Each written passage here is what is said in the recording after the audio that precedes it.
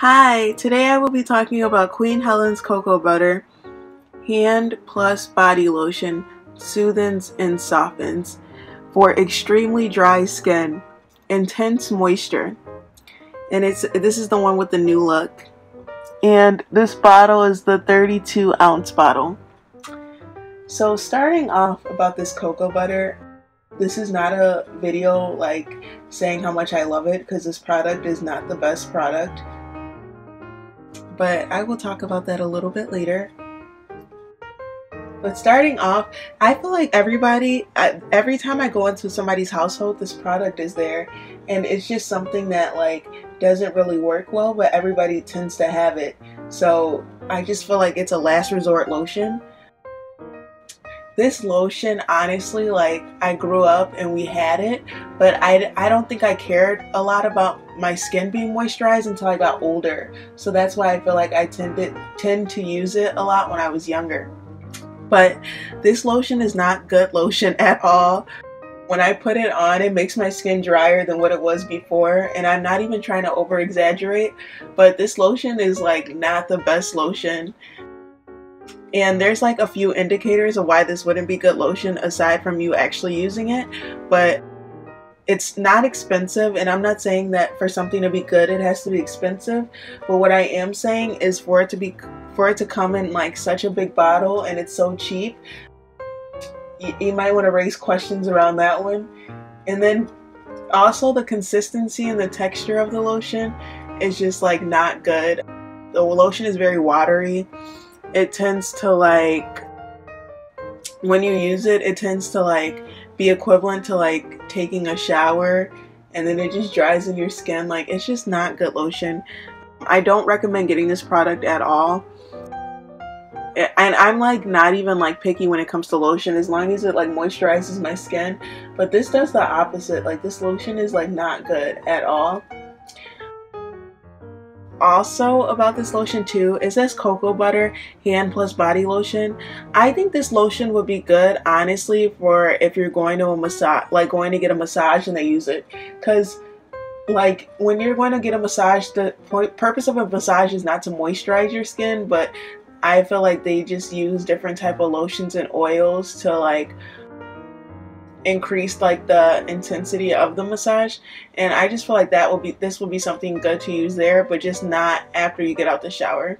And another thing, guys, that's another thing. So when you get out the shower and like, you know how you moisturize your skin and everything, this lotion is the worst lotion to use right after you get out the shower. It does not do anything for you. Like, it literally just looks like you'll see like results probably within like 20 minutes later, and then like after the 20 minutes, it's like the moisturizer is gone, and it doesn't even moisturize your skin that well within the first 20 minutes.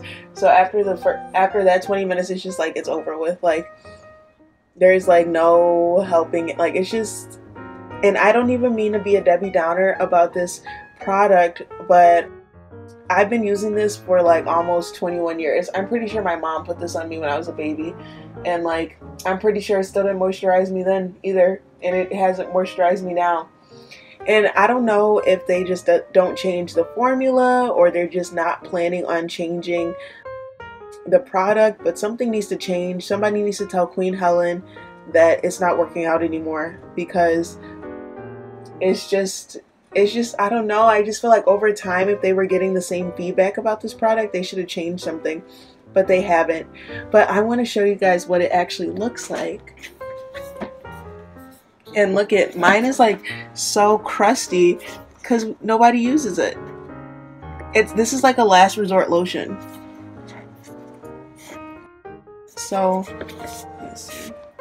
Oh, okay. So this is the cocoa butter. It has a very watery feel.